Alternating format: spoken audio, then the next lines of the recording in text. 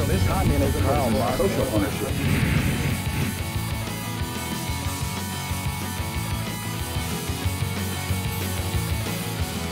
Welcome to the final Adam and Sheridan Show video podcast on YouTube.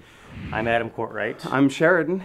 It's not the final, it's a final before a retooling. Yes, a reboot.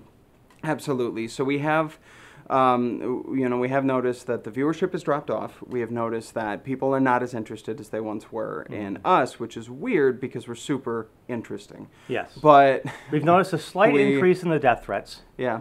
Just a little bit.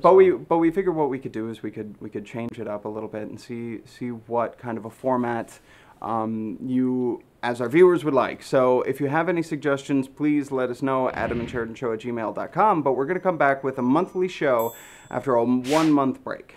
And please, with your suggestions, don't suggest that we wear suits and ties because we're not going to do that. Yeah, and Kenny, no strippers. No strippers. It's just not happening. At least not on the show. Happening. Not on the show. But with our last show, we're going to continue what we have been talking about, which is Kshama-Watch.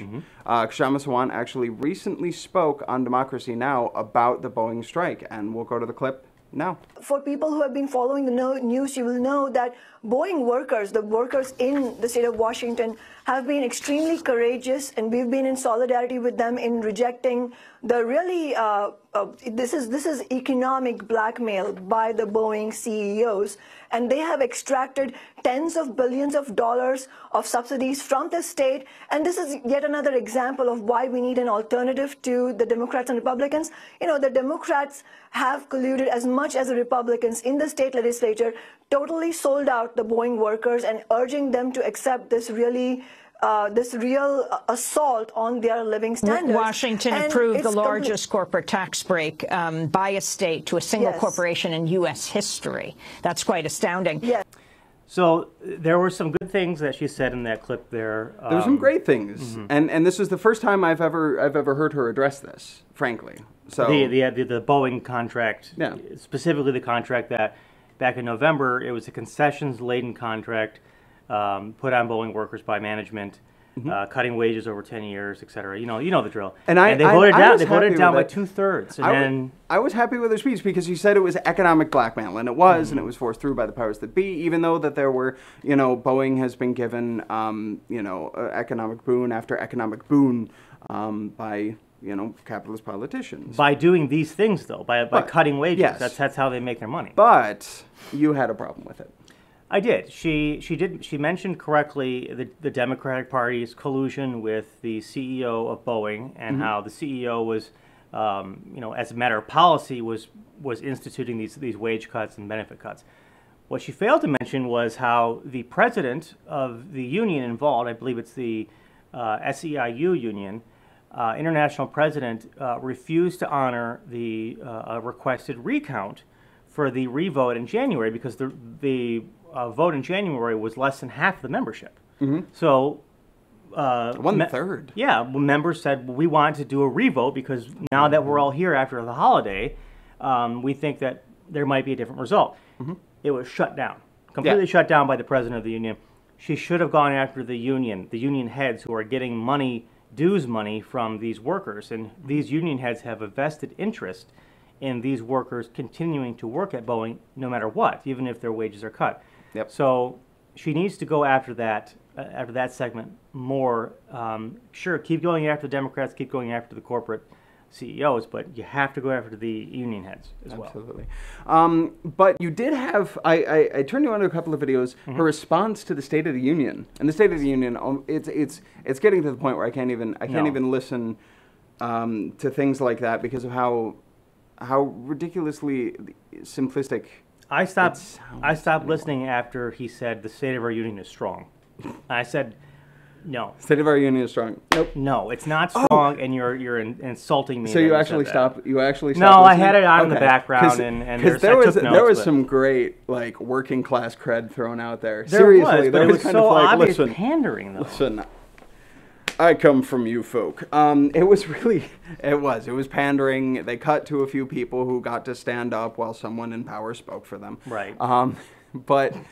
But oh my goodness, I couldn't listen to it. But Kshama's response to it was actually pretty fiery and pretty spot on, I think. So one of the things that she mentioned was the Democrats are, and including Obama, are trying to raise the minimum wage to $10.10 an hour. Oh. But she and her 15 Now campaign wants to bring it up to $15 an hour. So she's saying things like, well, the Democrats are just basically trying to, pose as, pose as working class advocates and get them to vote for the Democrats for 1010 rather than a more radical alternative. And it's a strategy. They don't mean it. Once the Democrats get reelected, they're going to abandon it probably. Yeah. Yeah, and I mean, that makes sense. So go watch that. You can go to the Socialist Alternative website, socialistalternative.org.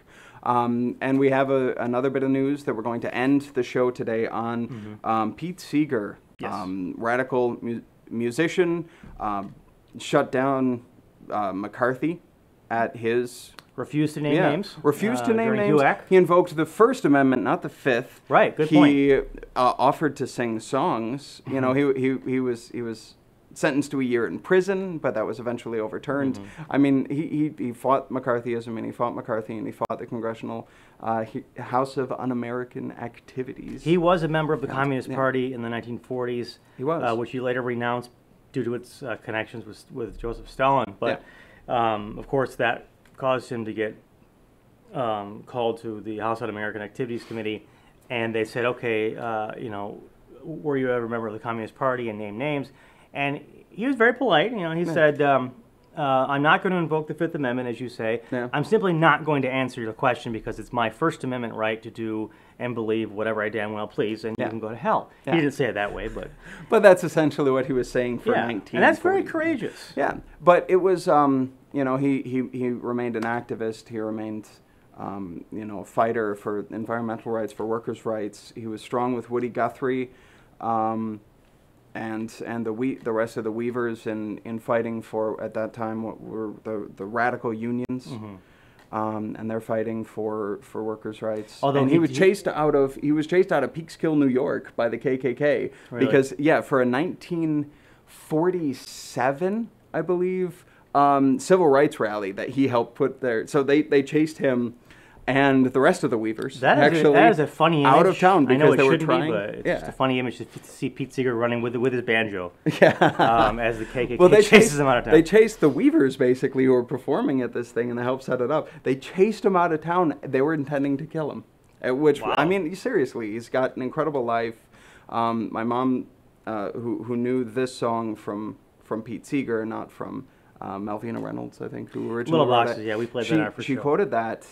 At her high school graduation was pulled off stage and off TV because it was being broadcast on TV. So he's got a connection with my family too. But we're going to end the show today with a quote from Pete Seeger from the documentary Seeing Red. Just as it's better to have loved and lost than never to have loved before, it's better to have struggled and lost than never to have struggled. I think the saddest thing are the people who are scared to struggle. You know the famous poem, "Mourn not the dead, but rather mourn the apathetic throng, the cowed, the meek, that know the world's great anguish and its wrong, but dare not speak." So really, if you're going to mourn, don't mourn for a fighter who made a mistake and lost, but mourn the suckers who never bothered putting up a fight. The wonderful and beautiful Pete Seeger died at the age of 94 on January 27th. He lived a long, full life, and we thank you for your music. Check out our very first Adam and Sheridan show, which we re-aired this past week because we played Pete Seeger's music on it. You can check out our show at WRFALP.com, Fridays at 6, Sundays at 11 a.m. You can check it out on SoundCloud, and the radio show will be continuing weekly, even though the show is on hiatus. We're going to be celebrating our 4th year anniversary on the show that airs February 15. It'll be 4 years. Longer than my marriage. Yeah, that's a long time to be doing this. Boy, I don't know. Are we getting paid yet? All right. You can join us on Facebook, The Adam and Sheridan Show there. Of course, subscribe to the page. YouTube Follow page. us on Twitter. Yep. And one more time, email us, AdamandSheridanShow@gmail.com if you want to add any thoughts, even if you don't agree with us. Please do it. And with that, we'll see you in 1 month. My name's Adam Courtwright. My name's Sheridan. Stay active. I'm not here tonight to sing, but to learn from you.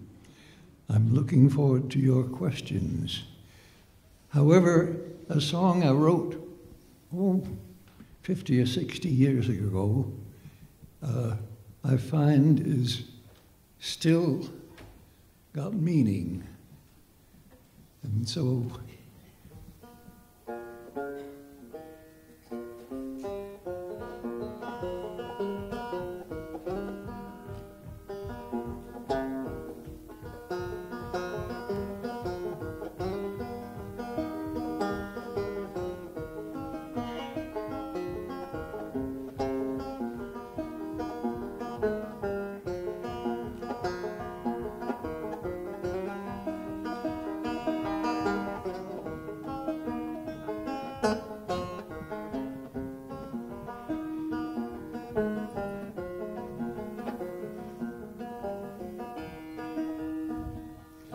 don't you know it's darkest before the dawn? This thought keeps me moving on.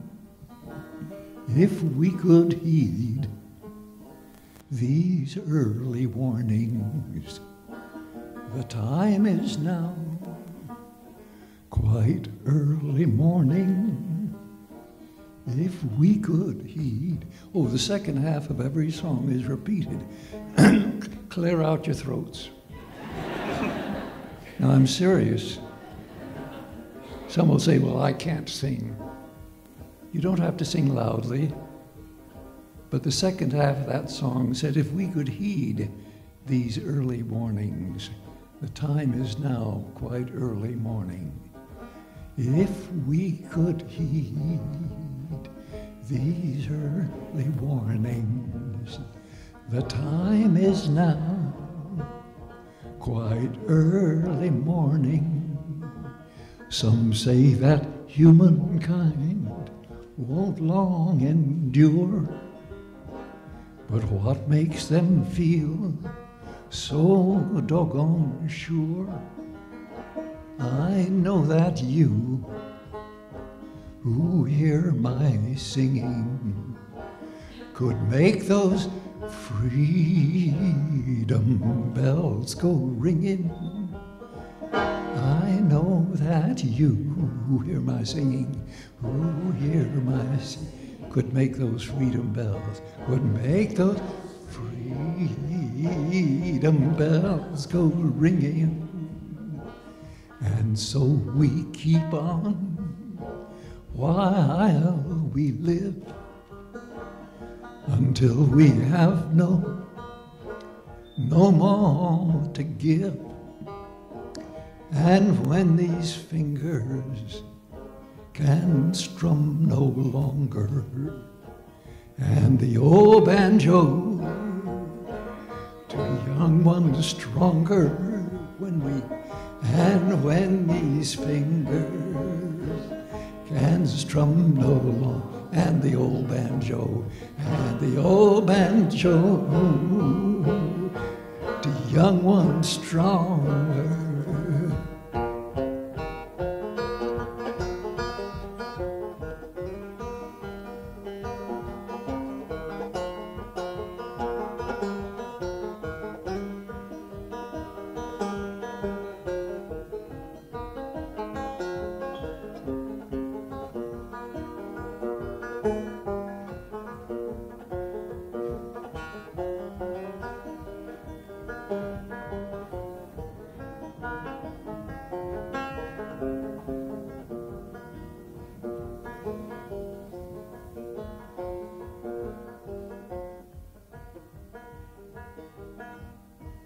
Don't you know it's darkest before the dawn? This thought keeps me moving on through all this world of joy and sorrow. We still can have singing tomorrows, through all this world of joy and sorrow, of joy and sorrow, we still can have, we still can have. Singing tomorrow, singing tomorrow, sing it again. Through all this world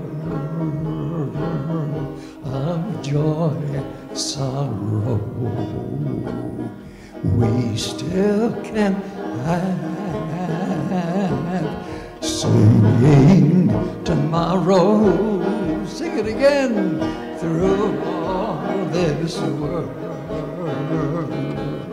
of joy and sorrow, we still can have. Singing tomorrow.